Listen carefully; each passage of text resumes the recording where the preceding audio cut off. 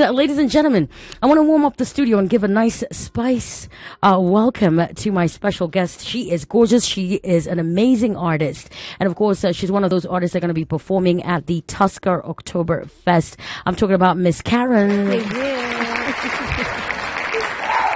Woo-hoo! Yeah. Great to see you. Thank you. Thank you for having me. You look amazing. Dude, it's been forever. It has been it's forever. Great to see you. It's great to see you. Awesome. And of course, it's great to see you doing great things and, you. doing the things that you love.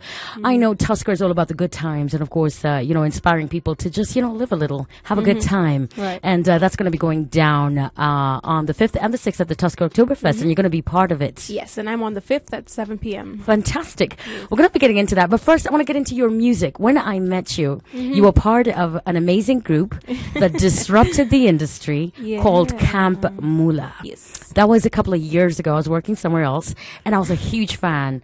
And, I remember letting you sing live, and I was like, oh my gosh, she's not just a recording artist, she's a performing artist. Right. And she's going to do some greght things. Right. You know? At that time, I listen back and I feel like I was singing terribly. No. Compared to like, I've put in some work. Look at you with the humility. And I'll tell you, there's a lot of people who look up to you as their role model. Being on the continent, doing music. A lot of people say, the arts in Africa, how's that going to work? Being an artist. How has the journey been for you? I feel like, because I get that a lot, I feel like it's up to me to like prove that it can actually work. And yes. That's like my purpose at this point. Yeah. And you're doing a great job at it. Thank you. So you've transitioned to a solo artist. You have a successful career. By all means, I stalk you on social media. She says politely. I do. I stalk people that I like. And you're not just an artist, you're also a mom. Yes, I am. How is that balancing your career and family life? I find the challenge quite exciting. Yes. Because all the moms that I see on social media that are like balancing it, hustling, and they're just like shining and glowing, it just makes me so happy to see people doing the most. I know, right? And the possibility of having it all as women is very real. Yep. I was looking at the lineup for the Tusker Oktoberfest, and there's going to be a lot of women performing as well, doing this thing and killing it on that stage.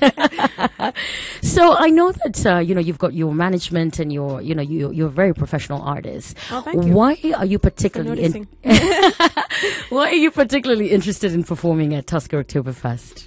First of all, it's been really good vibes. Just the activations and just interacting with the team as we prepare for the gig. It's been really good vibes, and it seems like it's going to be a pretty big event. Yes. And I'm looking forward to having a festival with multiple stages like this and different kinds of music. And my friends Valerie, Madoni, and Fia also performing, so it's just gonna be good vibes that day. Shout out to Fia and Valerie, amazing performers on the continent, and I know that this sets the pace also to look at how corporates can support talent on platforms that actually matter and impact people.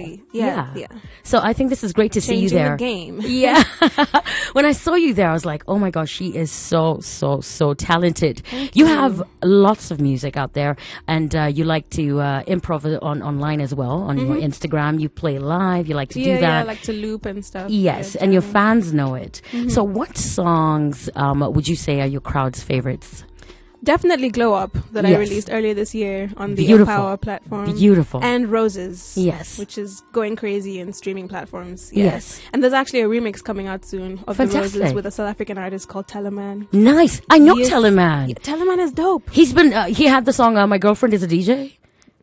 I don't know. Back in the day. Oh, for real? Yes. Oh, what? He's got a song to catch up. That's a really, really, really good song. We're going to be getting into the songs that you're performing, and of course how music has been in terms of reaching the masses, and of course talking more about Tusker Oktoberfest in just a bit. Live performance is a totally different thing. It is. And there's people who would pay top dollar to watch an artist perform live rather than buying a record, and things are changing. You're enjoying both worlds. You're enjoying people accessing your music.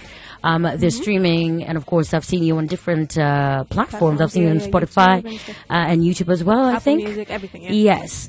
How's that? What would you say we're winning? How are we doing as African artists? How are we faring? Do you think we should book more? Do you think we should put more of our music online?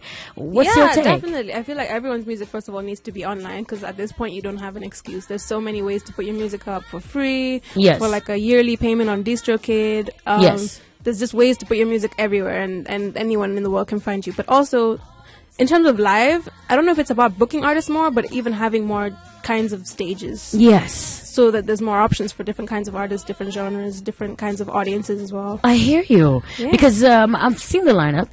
We've got Nushinsky there. We've got Calligraph Jones. You've got you. Soul, yeah. I would say you are diverse. So it's an experience for everybody. Everybody can get to sample what they like. True. You're soulful, very intimate, I presume. Yeah, I think so, yeah. And you enjoy an audience of different ages. You know, there's people right here, you know, Team Spice, who are like, oh, shout out to Miss Karun. I can see Natalie on my timeline here on the hashtag Spice Drive saying, I love Miss Karun. And my daughter too. Yeah. Awesome. We are the throwback station.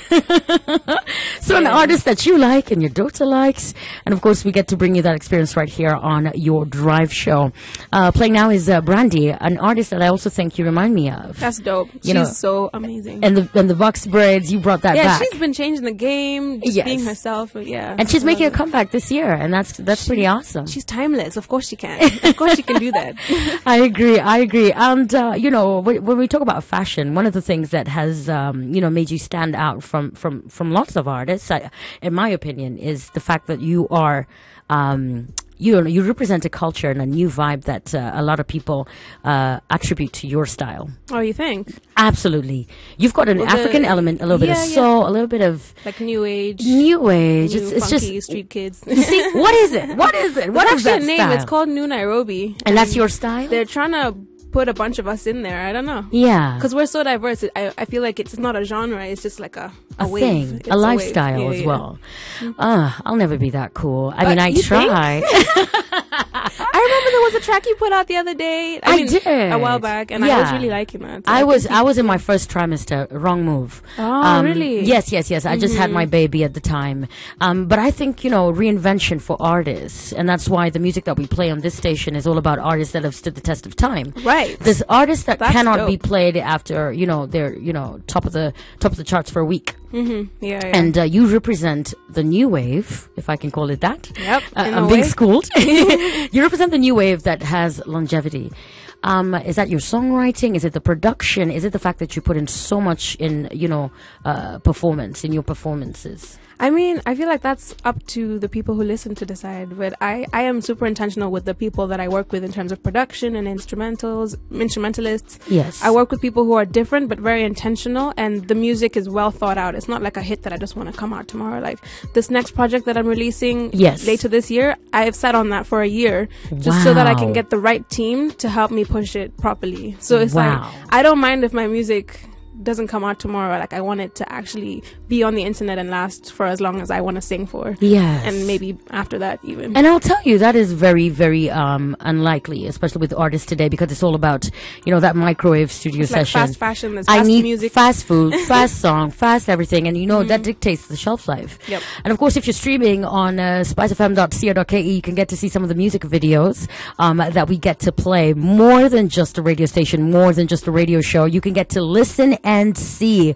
It is the first audiovisual radio station in the region. And of course, you can check us out in Nairobi on 94.4, Mombasa 87.9, Kisumu 102.5, Nakuru 96.0, Eldoret 96.7, Nyeri 90.9, and Malindi 97.6. It is the only way to get home. I've got T-bars, left eye, and chili with I ain't too proud to beg. Nice. You know, I'm so surprised that, you know, you've got a taste of the 90s. Dude, I do cover shows and I'm always playing these 90s songs. Like, I love singing them. I love listening to them. It's completely me, yeah. Where did the influence come from? Just living. I think my aunt also, when I was really young, would like expose me to a lot of music. So I still live there in my mind and in the future at the same time. So I don't know. There's a lot of people like me right here, and I like when, you know, you vibe with someone. Like, I could dig out an old song and someone's like, "What? How do you know that one?" Well, music that's good, you know, can stand the test of time, and you know, you get to pass that over. And I know you're doing a great job at that.